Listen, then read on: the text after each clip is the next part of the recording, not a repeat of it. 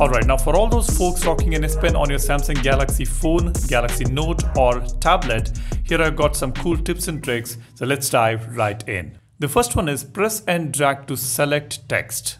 Now let's say you're using your S Pen and scrolling through a news article or any other data on the phone. If you want to copy something there, all you need to do is press and hold this button on the S Pen and drag the pen's point on the text that you want to copy. As simple as that. You'll be able to copy the text in a jiffy. Second one is pin to screen. Now for example, let's say you want to calculate something from the data you have it on the screen. We usually open the calculator in split screen view so that we can calculate looking at the data in the second screen. But if we have an S Pen, we can easily pin that portion of the data on the screen, open the calculator and do the calculations.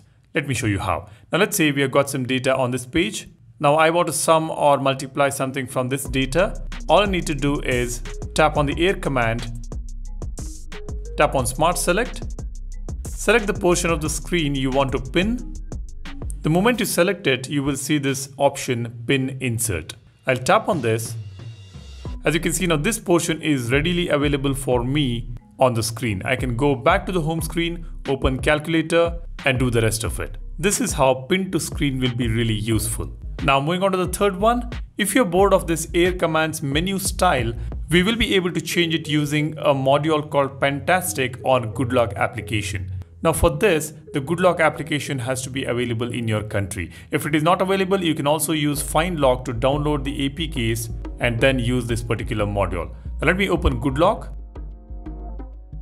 We have got a module here called Pentastic. I'll just tap on this. As you can see, we have got different menu styles over here. We have got compact, line, circle, retro, and they make this menu look fantastic. We can also customize more stuffs here. You can see we have pointer options.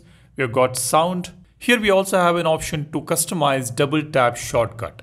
As you can see, it says choose what happens when you hold down the pen button and double tap the screen. Let me tap on this. As you can see, I have a toggle to turn it on and I can select any particular S Pen feature or any application. Let's say for example, I select screen right option here. Now as in when I press and hold on this button on the S Pen and double tap on the screen right option will open. Likewise, you can select any third-party applications as well. That is just amazing. Moving on to the fourth one, we can create video live messages using your S Pen. This option is available right there on Air Actions menu.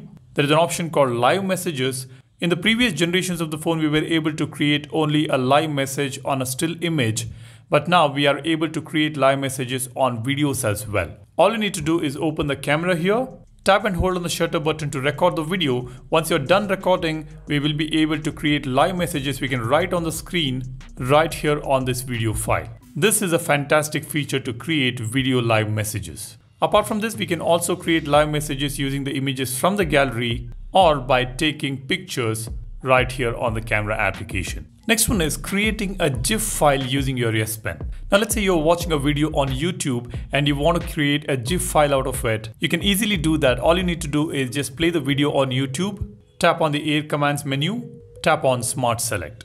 Here we have got an option GIF or GIF. I'll just tap on this. As you can see, I have record option and I can also select the quality of the GIF I'm going to create. I can select high quality. Now I'll just tap on record.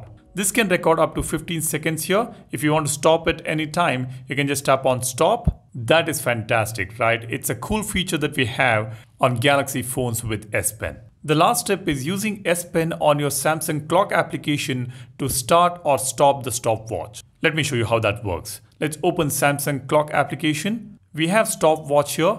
Now, if the S Pen is out of the phone, just tap on S Pen button to start the stopwatch. When the stopwatch is running, you can again tap on the button on the S Pen to go to the next lap. That is something we can do using the S Pen here. These are some of the useful S Pen features offered by Samsung. This is just the part 1 of this video. I will be making another video with some more tips and tricks for S Pen. So stay tuned, be sure to subscribe to the channel and smash that like button if you find this video useful. There are many more tips and tricks videos on the channel, go ahead and check them out. And if you know any tips and tricks for your S Pen, do let me know that in the comment section below. Maybe I can include them in the upcoming part 2 of this video. That's about it. My name is Salian signing off. You guys take care and stay safe. Cheers. Bye-bye.